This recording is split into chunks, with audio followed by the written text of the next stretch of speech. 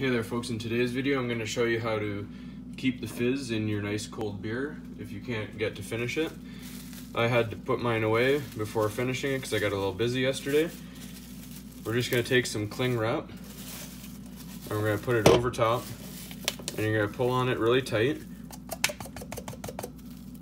and then you're going to grab your elastic band and you're going to put it over top, and then you're going to store it in your fridge to keep it nice and cool.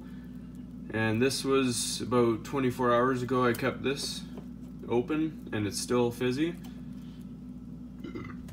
Actually, there's some of the fizz right there, burping. So we got the elastic comes off, saran wrap comes off, and you're good to enjoy a nice, cool, crisp one. Hopefully this was helpful, and please like and subscribe.